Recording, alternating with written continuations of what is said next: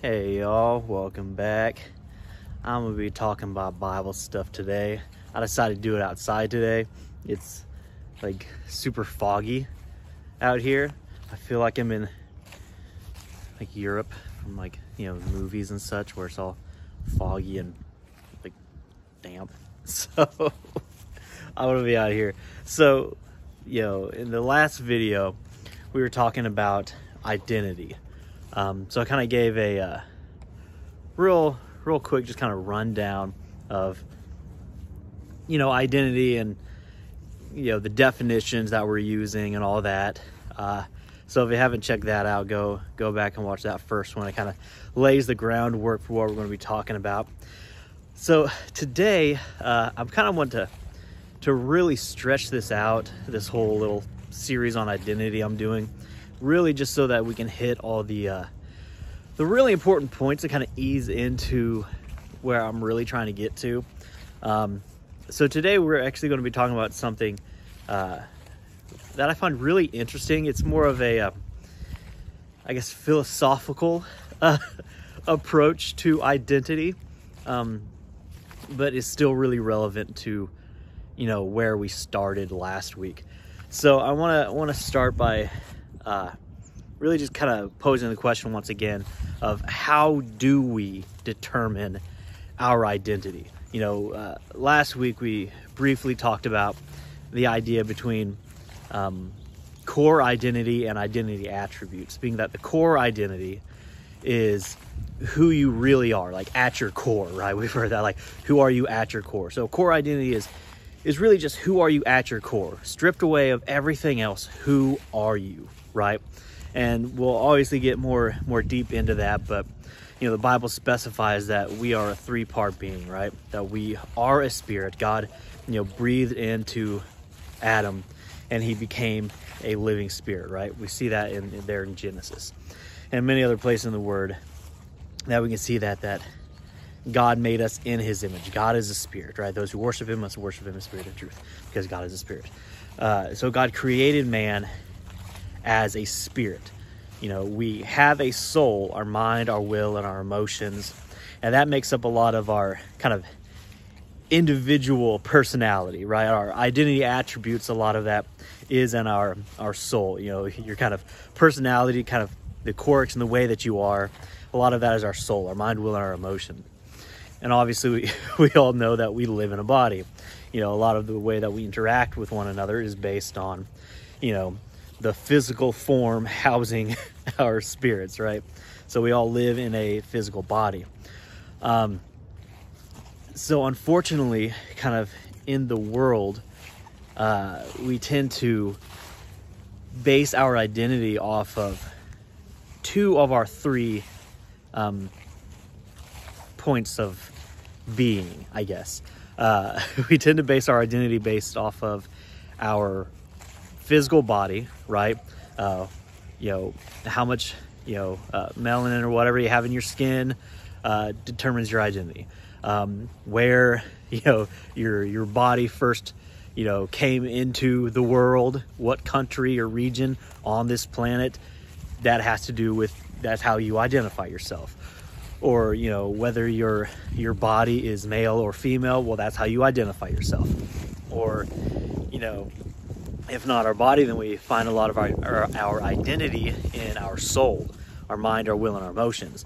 Whether, there's something, a bit off about your soul, it's like, well, I identify with this issue.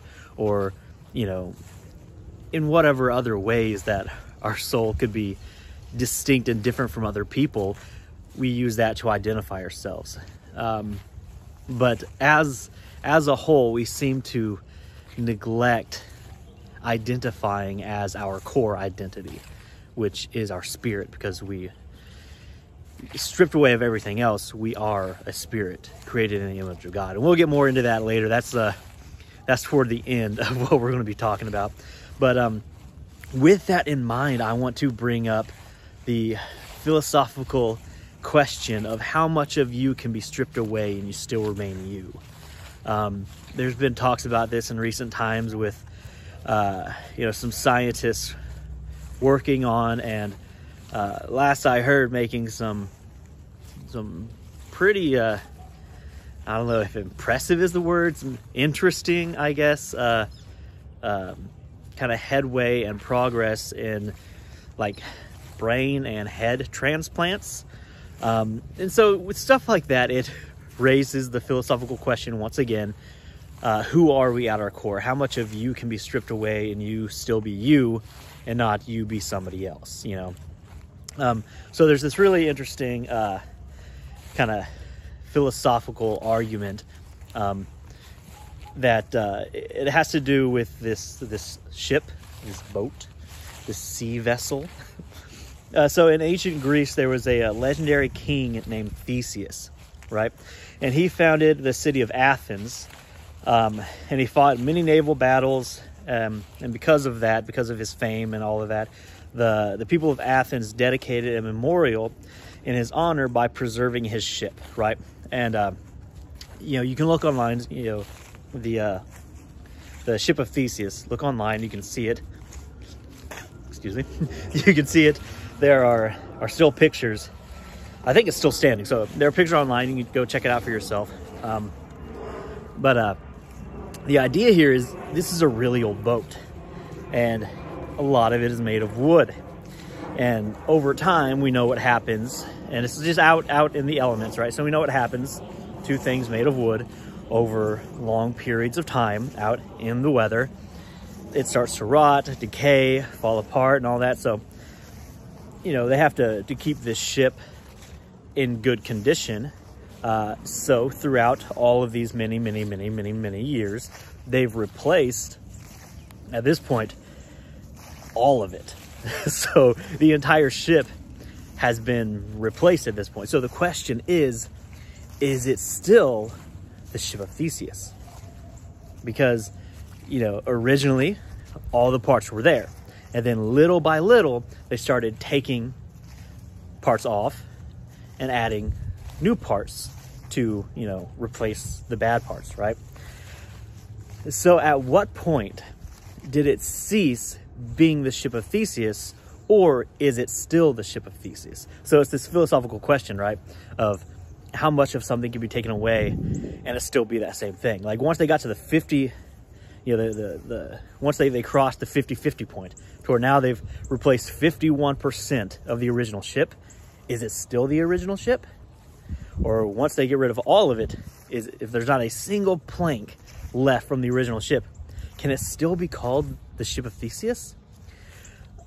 Or because it is in the shape and the spirit or whatever of the ship of Theseus, does that allow it to still be considered the ship of Theseus, right?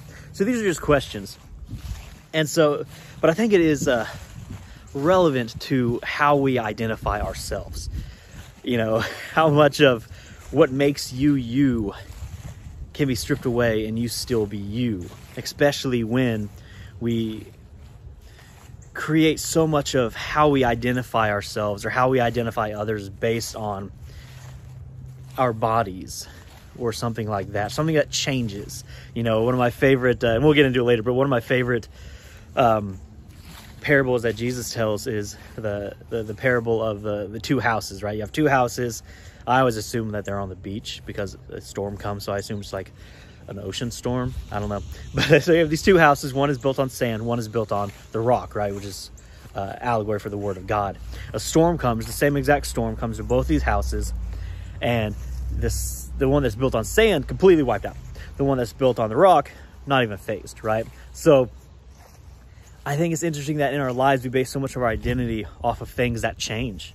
You know, like I am not the same person really in any regard for the most part that I was when I was a child, right? I mean, I've heard that every 7 years, all the cells in your body have been replaced, right? Because your cells die and then they're replaced with new cells and all that. So I've heard, I mean, science gurus, you guys can fact check me on this, but from what I've heard, like every 7 years, all the cells in your body have been replaced, right? So if that's the case, every 7 years, you're physically not the same person, right? Back to the ship of Theseus. If everything within you has been replaced every 7 years, can you still be called the same person? And then mentally, emotionally, like my interests, how I think, how my mind works, all of that is not the same as when I was a child. So if my body is not the same, and my mind, my soul is not the same, then I think it's I just think it's funny that we tend to base so much of our identity or how we view others off of this, when at our core identity is that we are a spirit, you know. I like C.S. Lewis. He talks about how giving commentary on like how we treat people really is. He says, you've never met a mortal man, you know, because none of us are mortal beings. We are eternal beings created in the image of God, you know, living spirits. You know, so there's my little theology, philosophical lesson / questions for today. It's past the 10-minute mark, so yeah, let me know in the comments what you think about all this, and tune in next week for more things of this nature. Have a great day.